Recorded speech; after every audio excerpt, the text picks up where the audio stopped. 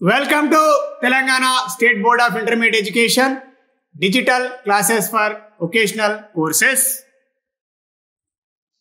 I am 𝗧𝗦𝗔𝗧 𝗚𝗂𝗃 Gold Medal in Taxation from 𝗂𝗽𝗱 University, CGL in Vocational Accounting and Taxation, Government Junior College, Sirpur Kagaznagar, District Komarambeem, Asifabad.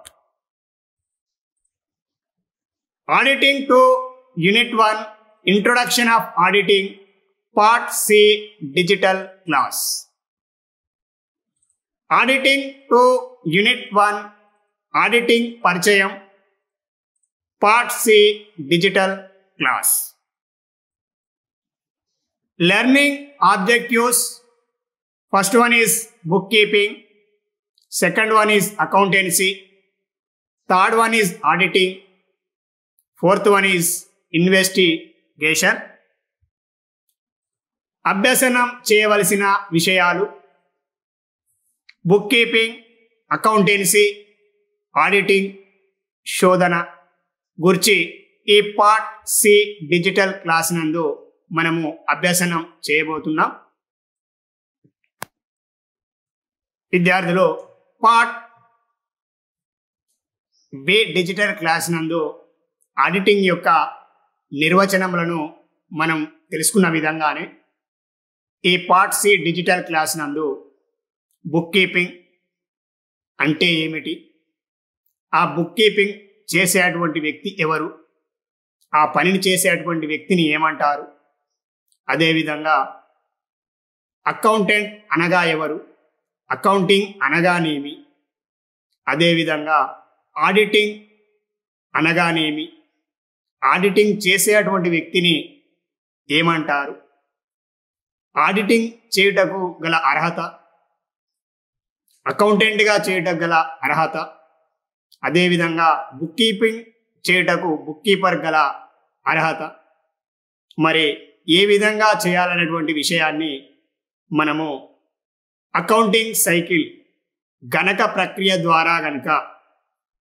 అధ్యయనం చేసిన ఎడల మనము auditing యొక్క ఆవశ్యకతను, accounting యొక్క ఆవశ్యకతను, అదేవిధంగా బుక్ కీపింగ్ యొక్క ఆవశ్యకతను మనము త్వరితగతిన అర్థం చేసుకునేటకు అవకాశం కలదు.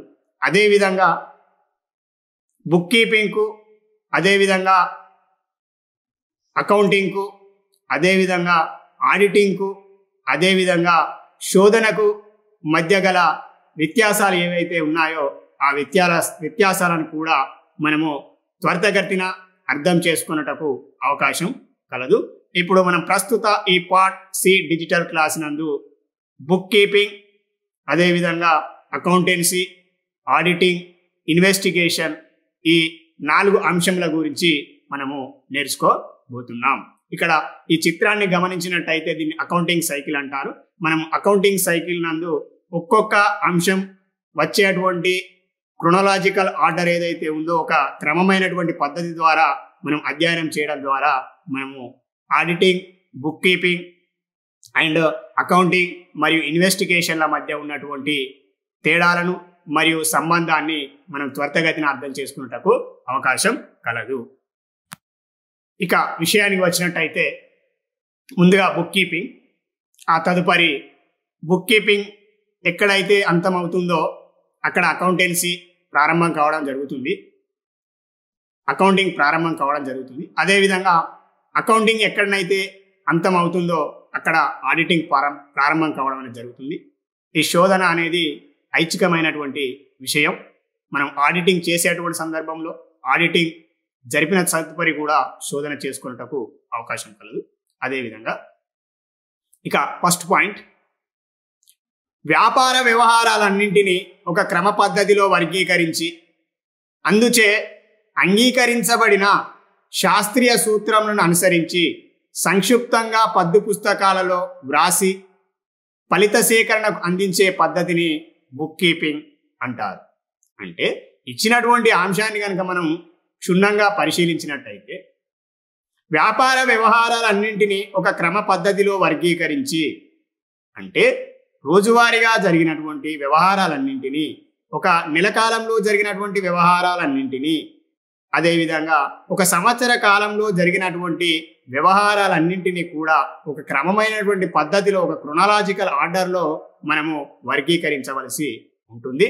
అందుచేత అంగీకరించబడిన అంటే చట్టాల ప్రకారం అంగీకరించబడిన లేదా శాస్త్రీయ సూత్రాలను, జంట పద్దు విధానమే కావచ్చు, అదేవిధంగా మనకు గణక శాస్త్రపు సూత్రాలైనటువంటి వ్యక్తిగత ఖాతా సూత్రం ప్రకారం, అదేవిధంగా నామమాత్రపు ఖాతా సూత్ర ప్రకారం, అదేవిధంగా వాస్తవిక ఖాతా సూత్రముల ప్రకారం శాస్త్రీయంగా అనుసరించి, ఆ సూత్రాలను అనుసరించి డెబిట్ క్రెడిట్లుగా విభజించి జంట పద్దు విధానం ప్రకారం ప్రయోజనం పుచ్చుకునేటువంటి అంశాన్ని, అదేవిధంగా వ్యవహారంలో ప్రయోజనం ఇచ్చేటువంటి అంశాన్ని గుర్తించి, ఆ ప్రయోజనాన్ని పుచ్చుకునేటువంటి అంశాన్ని, ప్రయోజనాన్ని ఇచ్చేటువంటి జంట పద్దు విధానంలోని ఖాతా సూత్రాలైనటువంటి వాస్తవిక ఖాతా, వ్యక్తిగత ఖాతా, నామమాత్రపు ఖాతా సూత్రాల ప్రకారం మనము ఆ యొక్క వ్యవహారాన్ని మనం వర్గీకరించి, మనము ఆ ఖాతా సూత్రాలను అనుసరించి సంక్షిప్తంగా పద్దు పుస్తకాల్లో వ్రాసి ఫలిత సేకరణకు అందించేటువంటి పద్ధతినే మనం బుక్ కీపింగ్ అంటాం. అంటే దీని అర్థం వ్యాపారంలో జరిగినటువంటి ప్రతి వ్యాపార వ్యవహారాన్ని, ప్రతి ఆర్థిక వ్యాపార వ్యవహారాన్ని మనం ఖాతా పుస్తకాలలో నమోదు చేసేటువంటి ఒక క్రమమైనటువంటి పద్ధతినే మనము బుక్ కీపింగ్ గా చెప్పడం అనేది జరుగుతుంది.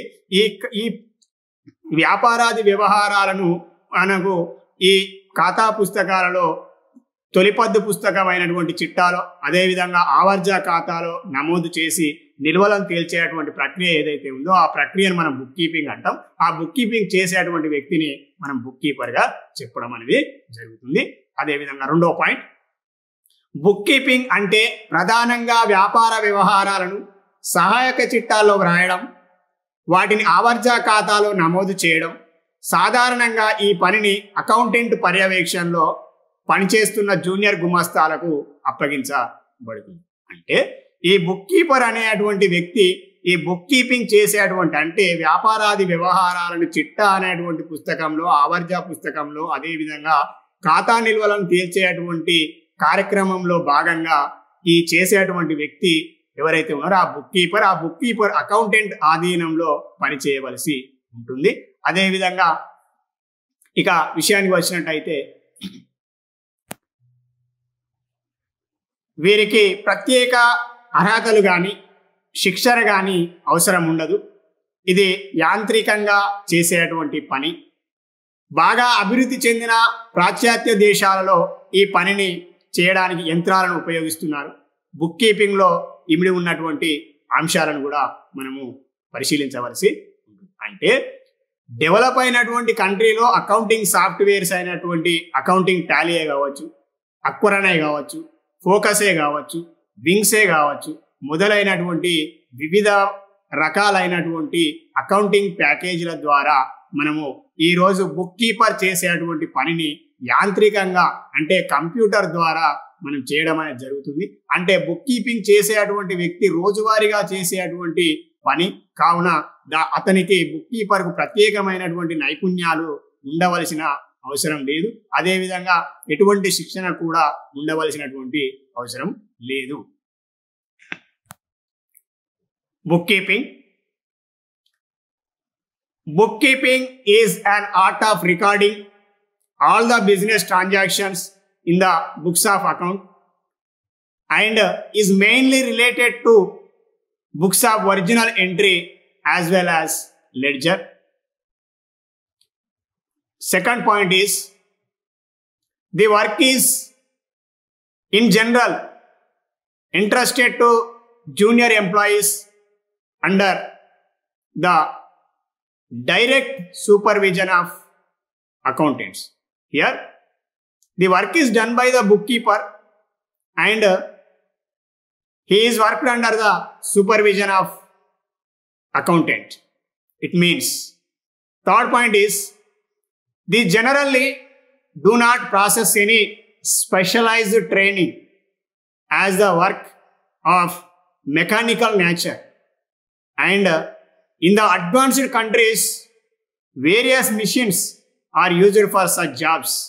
It includes It may be accounting packages include accountancy, tally, and Aquara, and Focus, and Wings. అంటే వ్యాపారాది వ్యవహారాలను బిజినెస్ ట్రాన్సాక్షన్స్ను మనకు జర్నల్లో ఎంటర్ చేయడానికి, లెడ్జర్లో పోస్టింగ్ చేయడానికి పాశ్చాత్య దేశాలు అంటే డెవలప్డ్ కంట్రీస్ నందు వివిధ యంత్ర పరికరాలను కూడా ఉపయోగించడం అనేది జరుగుతుంది. అదేవిధంగా ఈ బుక్ కీపింగ్ అనేటువంటి ప్రక్రియ అనేది కింది స్థాయిలో అకౌంటెంట్ పర్యవేక్షణలో జరిగేటువంటి అంశం. ఈ చిత్రాన్ని కనుక గమనించినట్టయితే ఈ చిత్రంలో ఏమీ లేదు అంటే వ్యాపారమే లేనప్పుడు వ్యాపార వ్యవహారాలే లేవు. కాబట్టి వ్యాపార వ్యవహారాలు జరగాలంటే తప్పనిసరిగా వ్యాపారం ఉండి తీరాలి. కావున మనము ముందుగా వ్యాపారం గురించి తెలుసుకోవాల్సినటువంటి అవసరం అనేది ఉంది. అంటే ప్రతి వ్యాపార సంస్థ కూడా లాభాన్ని ఆర్జించాలనేటువంటి ఉద్దేశంతో వ్యాపారాన్ని ప్రారంభించడం అనేది జరుగుతుంది. కావున వ్యాపారాన్ని ప్రారంభించిన తదుపరి జరిగే అటువంటి వ్యాపారపు వ్యవహారాలు ఏవైతే ఉన్నాయో ఆ వ్యవహారాల సంఖ్య కనుక 1, 2 సంఖ్యలో సంవత్సర కాలంలో ఉన్న ఎడల గుర్తుంచుకున్నటకు అవకాశం కలదు.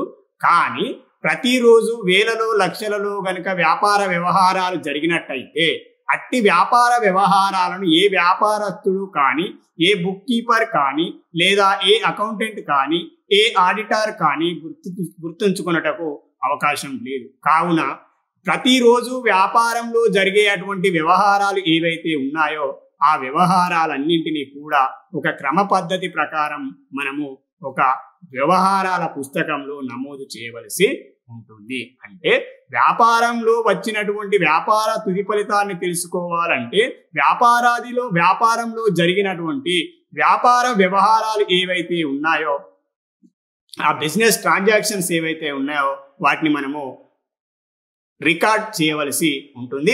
అదేవిధంగా ఆ రికార్డ్ చేసేటువంటి పుస్తకాన్ని ట్రాన్సాక్షన్ బుక్ అంటారు. వ్యవహారాల పుస్తకం నందు మొదటగా నమోదు చేయవలసి ఉంటుంది. అంటే వ్యాపారంలో జరిగినటువంటి వ్యవహారాలు ఏవైతే ఉన్నాయో ఆ వ్యవహారాలను మనము ఆ వ్యవహారాల పుస్తకంలో నమోదు చేయవలసి ఉంటుంది. వ్యాపారాన్ని ప్రారంభించాలి, తదుపరి వ్యవహార పుస్తకంలో నమోదు చేయవలసింది. Business started the business and business transactions entered in the transaction book.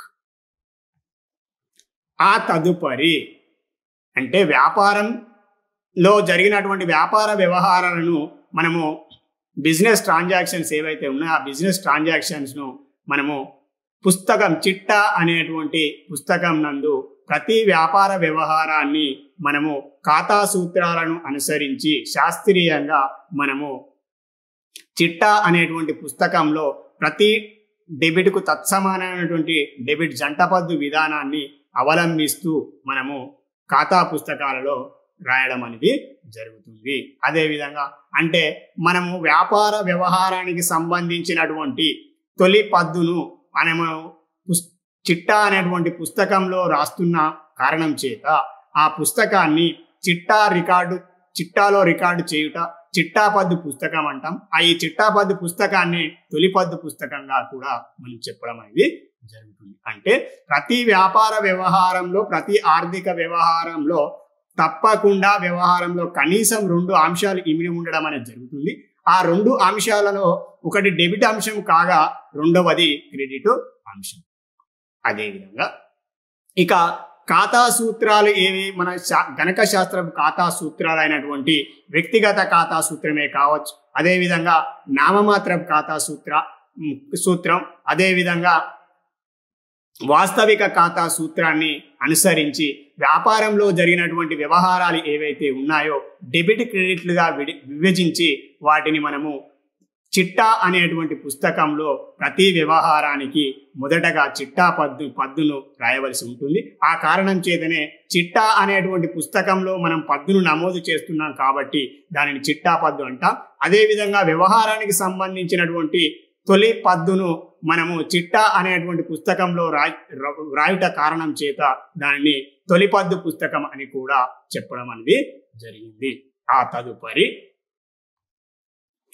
చిట్టాలో వ్రాయబడ్డటువంటి ఖాతా సూత్రాలను అనుసరించి ఖాతా సూత్ర నిబంధనలను అనుసరించి చిట్టా పద్దులు రాసిన తదుపరి ప్రతి చిట్టా పద్దుకు సంబంధించిన అంశానికి ఆవర్జ అనేటువంటి పుస్తకంలో మనము ఆవర్జ ఖాతాలను తెరిచి ఆ విధంగా ప్రతి పద్దుకు సంబంధించిన 2 అంశాలను వేరువేరు ఖాతాలో లేదా ఆ సంబంధిత ఖాతాలో మనం నమోదు చేయవలసి ఉంటుంది.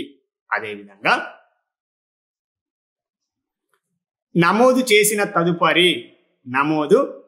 తదుపరి మనకు ఆ యొక్క ఖాతాల యొక్క నిల్వలను తేల్చవలసి ఉంటుంది. అంటే మనము ఆవర్జ అనేటువంటి పుస్తకంలో ఉన్నటువంటి ఖాతాలు ఏవైతే ఉన్నాయో ఆ వివిధ ఖాతాలకు ఒక నిర్ణీత కాలం తదుపరి అంటే సాధారణంగా 1 సంవత్సరమే కావచ్చు లేదా మధ్యకాలంలో కానీ మనం ఖాతా నిల్వలను తేల్చవలసి ఉంటుంది. సాధారణంగా వ్యాపారాది సంస్థలు ఒక నిర్ణీత కాలం అంటే 1 సంవత్సర కాలంలో వ్యాపారంలో జరిగినటువంటి వ్యాపార వ్యవహారాల యొక్క తుది ఫలితాన్ని తెలుసుకొనుట కోసం గాను వ్యాపార సంస్థలు ఏవైతే ఉన్నాయో అవి ముగింపు లెక్కలను సంవత్సర అంతంలో తయారు చేయడం అనేది జరుగుతుంది.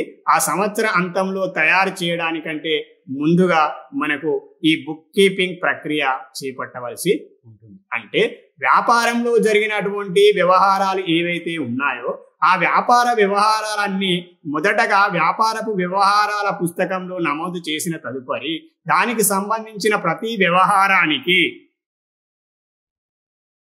2 అంశములను లేదా వ్యవహారంలో ఇచ్చిన 2 కంటే ఎక్కువ అంశములు ఉన్న అంశాలను డెబిట్ క్రెడిట్ గా గుర్తించి చిట్టాలో రాయడం.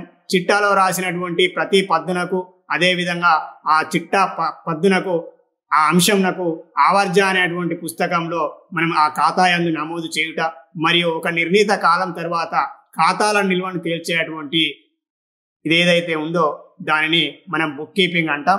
ఈ బుక్ కీపింగ్ ఈ ప్రక్రియను చేసేటువంటి వ్యక్తి ఎవరైతే ఉన్నారో ఈ వ్యవహారాన్ని నమోదు చేసే వ్యక్తి ఎవరైతే ఉన్నారో ఆ వ్యక్తిని మనము బుక్ కీపర్ గా చెప్పడం అనేది జరుగుతుంది.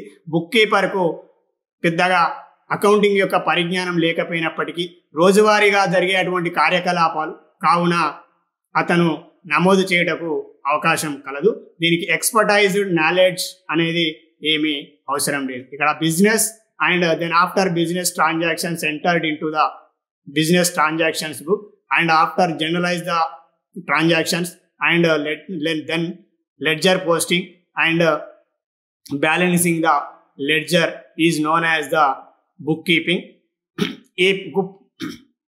ఈ బుక్ కీపింగ్ చేసేటువంటి వ్యక్తినే మనం బుక్ కీపర్ అంటాం. ఇక అకౌంటెన్సీ పాయింట్ నెంబర్ 1, ఒక నిర్ణీత కాలంలో సాధారణంగా 1 సంవత్సరం బుక్ కీపర్లు తయారు చేసిన ఖాతాల నుండి సంగ్రహ నివేదికలను సమ్మరీస్ తయారు చేసి సంస్థ ముగింపు లెక్కలను తయారు చేయడానికి సంబంధించినది అకౌంటెన్సీ. అంటే ఏ బిందువు వద్దనైతే బుక్ కీపర్ తన ప్రక్రియను ముగించి ఖాతా యొక్క నిల్వలను తేల్చి వదిలివేయడం అనేది జరుగుతుందో అక్కడ అకౌంటెంట్ యొక్క పని ప్రారంభం కావడం జరుగుతుంది. అకౌంటెన్సీ ప్రారంభం కావడం అనేది జరుగుతుంది. అకౌంటింగ్ అనేది ప్రారంభం కావడం అనేది జరుగుతుంది. ఒక విషయాన్ని వచ్చినట్టయితే ఖాతా నిల్వలను తేల్చే ప్రక్రియ వరకు బుక్ కీపర్ చేయడం ద్వారా ఆ ఖాతా నిల్వల సహాయంతో వ్యాపారంలో జరిగినటువంటి వ్యాపారాది వ్యవహారాలు చిట్టాలో మరియు ఆవర్జాలో నమోదు చేసి నిల్వలు తేల్చినవి సరిగా నమోదు చేయబడినవి లేనిది తెలుసుకొనటం కోసం గాను మనము అంకగణితపు ఖచ్చితత్వాన్ని తెలుసుకొనటం కోసం గాను అంకగణితపు సమానత్వాన్ని తెలుసుకోవడం కోసం గాను మనము అంకణాన్ని తయారు చేయవలసి ఉంటుంది. అంటే బుక్ కీపర్ అందించినటువంటి ఖాతా నిల్వల సహాయంతో గణకుడు అకౌంటెంట్ ఎవరైతే ఉన్నారో ఆ అకౌంటెంట్ ముందుగా ఆ వ్యవహారాల యొక్క ఖచ్చితత్వాన్ని తెలుసుకోవడం కోసం గాను అంకణాన్ని తయారు చేయడంతో మనకు అకౌంటింగ్ ప్రక్రియ ప్రారంభం కావడం అనేది జరుగుతుంది. ఇక ముగింపు లెక్కల విషయానికి వచ్చినట్టయితే ప్రతి వ్యాపార సంస్థ కూడా సంవత్సర అంతంలో వర్తకపు ఖాతాను అదేవిధంగా లాభ నష్టాల ఖాతాను అదేవిధంగా వ్యాపార సంస్థ యొక్క ఆర్థిక స్థితిగతులను, ఆ వ్యాపార సంస్థ కలిగి ఉన్నటువంటి ఆస్తుల వివరాలను, అదేవిధంగా అప్పుల వివరాలను తెలుసుకోవడం కోసం కాను ఆస్తి అప్పుల పట్టికను తయారు చేయడం అనేది జరుగుతుంది. కావున ఏ బిందువు వద్దనైతే బుక్ కీపింగ్ ఎండ్ కావడం అనేది జరుగుతుందో ఆ బిందువు వద్ద నుండే అకౌంటింగ్ ప్రక్రియ ప్రారంభం కావడం అనేది జరుగుతుంది. ఇక సెకండ్ పాయింట్, బుక్ కీపింగ్ ఎక్కడ అంతం అవుతుందో అకౌంటెన్సీ అక్కడ ప్రారంభం అవుతుంది. అకౌంటెంట్లు లాభ నష్టాల ఖాతా, ఆస్తి అప్పుల పట్టిని తయారు చేస్తారు. లాభ నష్టాల ఖాతా సంస్థ ఆర్జించిన లాభాలను తెలియజేయును. ఆస్తి అప్పుల పట్టి సంస్థ ఆర్థిక పరిస్థితులను తెలియజేయును. అంటే సాధారణంగా ఒక నియమిత కాలం, సంవత్సర కాలంలో ఆ వ్యాపార సంస్థ ఆర్జించినటువంటి నికర లాభాన్ని లేదా నికర నష్టాన్ని తెలుసుకోవడం కోసం గాను లాభ నష్టాల ఖాతాను తయారు చేయడం అనేది జరుగుతుంది. అదేవిధంగా ఆ వ్యాపార సంస్థ కలిగి ఉన్నటువంటి ఆస్తుల యొక్క విలువలను అదేవిధంగా అప్పుల యొక్క విలువలను తెలుసుకోవడం కోసం కాను మనము ఆస్తి అప్పుల పట్టికను తయారు చేయడం అనేది జరుగుతుంది. అంటే అకౌంటింగ్ ప్రక్రియ అనేది అంకణాన్ని తయారు చేయడంతో ప్రారంభమై ఆస్తి అప్పుల పట్టికను తయారు చేయడంతో ముగియడం అనేది జరుగుతుంది. అకౌంటెన్సీలో ఇమిడి ఉన్న చర్యలు దిగువ విధంగా చెప్పడం అనేది. నెంబర్ 1, బుక్ కీపర్ చేసిన పనిని తనిఖీ చేయుట, అంటే అన్ని వ్యవహారాలు ఖాతా పుస్తకాల్లో రికార్డ్ అయినది లేనిది నిర్ధారణ చేయుట. రెండవది, అంకణాన్ని తయారు చేసిన తరువాత వ్యవహారాలను సంబంధిత వివిధ సర్దుబాట్లు చేయుట మరియు అంకగణిత ఖచ్చితత్వమును తెలుసుకొనుట కోసం మనము ట్రయల్ బ్యాలెన్స్ ను అంకణాన్ని తయారు చేయుట. అదేవిధంగా మూడవది, లాభ నష్టాల ఖాతాను తయారు చేసి వ్యాపార తుది ఫలితం తెలుసుకొనుట, అంటే నికర లాభమా లేదా నష్టమా అని తెలుసుకొనుట. నాలుగవది, ఆస్తి అప్పుల పట్టిని తయారు చేసి సంస్థ యొక్క ఆర్థిక స్థితిగతులను తెలుసుకొనుట, అంటే వ్యాపార సంస్థ కలిగి ఉన్నటువంటి ఆస్తుల వివరాలను, అప్పుల విలువలను, ఆస్తుల విలువలను అవి సరిగానే ఉన్నాయా లేదా అని తెలుసుకొనుట. అదేవిధంగా ఐదవది, అవసరమైన ఎడల సర్దుబాట్లు చేయుట మరియు సర్దుబాట్లకు వివరణ ఇచ్చుట. అంటే ఏవైనా వ్యాపారంలో ఖాతా పుస్తకాలలో కనుక తప్పులు నమోదైనట్లయితే లేదా ఏవైనా విషయాలు నమోదు కానట్లయితే సర్దుబాటు చేస్తూ మనం సర్దుబాటు పద్ధతులు రాయవలసినటువంటి అవసరం అనేది ఉంటుంది. Accountancy first point, accountancy is mainly concerned with the preparation of summaries and analysis of the records furnished by the book keeping. It is mainly concerned with the current recording of business facts and preparation of trading account, profit and loss account, trial balance and balance sheet. Second point is, accountancy begins or starts where bookkeeping ends. Accountancy refers to the preparation of final accounts. Final accounts means trading account, profit and loss account and balance sheet. Accountancy refers to the preparation of final accounts and its interpretation. The primary objective of accounting is to ascertain trading result of business during a financial year. అంటే ఒక సంవత్సర కాలంలో వ్యాపార సంస్థ సంపాదించినటువంటి net profit or net loss and value of the liabilities, value of the assets during a one financial year. That is the accountancy.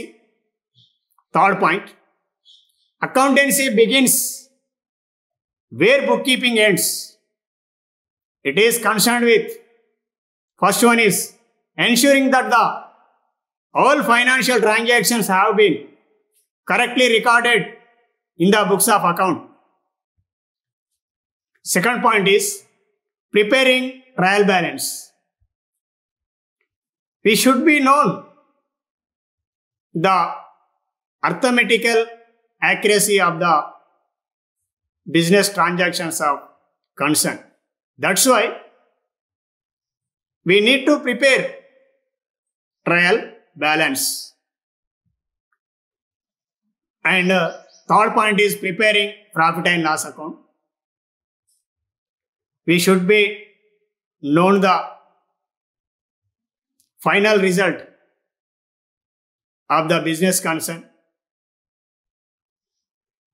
maybe net profit or net loss. Fourth one is preparing balance sheet to know the value of the liabilities and assets. Fifth one is passing adjustments and rectification of entries, errors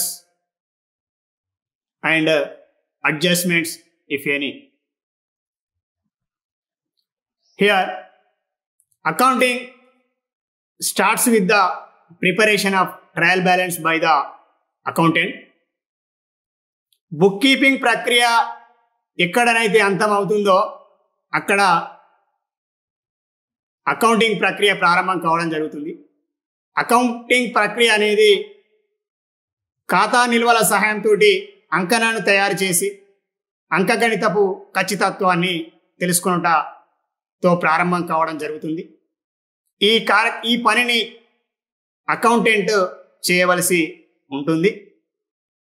ఈ పనిని లాభ నష్టాల ఖాతాను, అదేవిధంగా అంకణాను trial బ్యాలెన్స్ను, అదేవిధంగా లాభ నష్టాల ఖాతా ప్రాఫిట్ అండ్ లాస్ అకౌంట్, అదేవిధంగా ఆస్తి అప్పుల పట్టి బ్యాలెన్స్ షీట్ను తయారు చేసేటువంటి వ్యక్తి పర్సన్ ఎవరైతే ఉన్నారో ఆ పర్సన్ను, ఆ వ్యక్తిని అకౌంటెంట్ అంటాం. అంటే ముందుగా అకౌంటెంట్ ట్రయల్ బ్యాలెన్స్ తయారు చేసి అర్థమెటికల్ యాక్యురసీ అంకగణితపు ఖచ్చితత్వాన్ని తెలుసుకొనవలసి ఉంటుంది. అంటే మనకు బుక్ కీపింగ్ అంతమైన తదుపరి మనకు అకౌంటింగ్ స్టార్ట్ కావడం అనేది జరుగుతుంది. ఆ తదుపరి అంకణాన్ని తయారు చేయడం ద్వారా, ట్రయల్ బ్యాలెన్స్ తయారు చేయడం ద్వారా అంకగణితపు ఖచ్చితత్వాన్ని, అర్థమెటికల్ యాక్యురసీని కనుగొన్న తదుపరి, సర్దుబాట్లు చేసిన తదుపరి అకౌంటెంట్ వర్తకపు ఖాతాను తయారు చేయవలసి ఉంటుంది. వర్తకపు ఖాతాను తయారు చేయడం ద్వారా వ్యాపార సంస్థకు వచ్చినటువంటి స్థూల లాభం లేదా స్థూల నష్టం, అంటే వ్యాపార వ్యవహారాలు, బిజినెస్ ట్రాన్సాక్షన్స్ ద్వారా స్థూలంగా గ్రాస్గా వచ్చినటువంటి gross profit or gross loss, స్థూల లాభం స్థూల నష్టాన్ని కనుగొనవలసి ఉంటుంది. అదేవిధంగా స్థూల లాభాన్ని లేదా స్థూల నష్టాన్ని, gross profit and grass loss కనుగొన్న తదుపరి వచ్చినటువంటి స్థూల లాభాన్ని, స్థూల నష్టాన్ని లాభ నష్టాల ఖాతాకు మళ్లిస్తూ లాభ నష్టాల ఖాతాను తయారు చేయవలసి ఉంటుంది. అంటే వర్తకపు ఖాతా తయారు చేసిన తదుపరి లాభ నష్టాల ఖాతాను తయారు చేయవలసి ఉంటుంది. అదేవిధంగా లాభ నష్టాల ఖాతాను తయారు చేయడం ద్వారా నికర లాభాన్ని, వ్యాపార ఫలితం నికర ఫలితాన్ని, business final result, it may be net profit or net loss తెలుసుకోవడం కోసం గాను ప్రాఫిట్ అండ్ లాస్ అకౌంట్, లాభ నష్టాల ఖాతాను తయారు చేయవలసి ఉంటుంది. లాభ నష్టాల ఖాతా, profit and loss account prepare చేసిన తదుపరి, తయారు చేసిన తదుపరి వచ్చినటువంటి నికర ఫలితం స్థూల లాభమైన, నికర లాభం అయినప్పటికీ లేదా నికర నష్టం అయినప్పటికీ నికర లాభాన్ని, అదేవిధంగా నికర నష్టాన్ని మనం ఆస్తి అప్పుల పట్టికకు మళ్లించవలసి ఉంటుంది. అదేవిధంగా ఆస్తి అప్పుల పట్టికకు మళ్లించిన తదుపరి మనము వ్యాపార సంస్థ యొక్క ఆర్థిక స్థితిగతులు ఏవైతే ఉన్నాయో, ఫైనాన్షియల్ పొజిషన్, ఆర్థిక పరిస్థితులు ఏవైతే ఉన్నాయో ఆ ఆర్థిక పరిస్థితులను తెలుసుకోవడం కోసం కాను మనము సంవత్సర అంతంలో నికర లాభాన్ని, నికర నష్టాన్ని లాభ నష్టాల ఖాతాకు మళ్లిస్తూ ఆస్తి అప్పుల పట్టికను తయారు చేయడం అనేది జరుగుతుంది.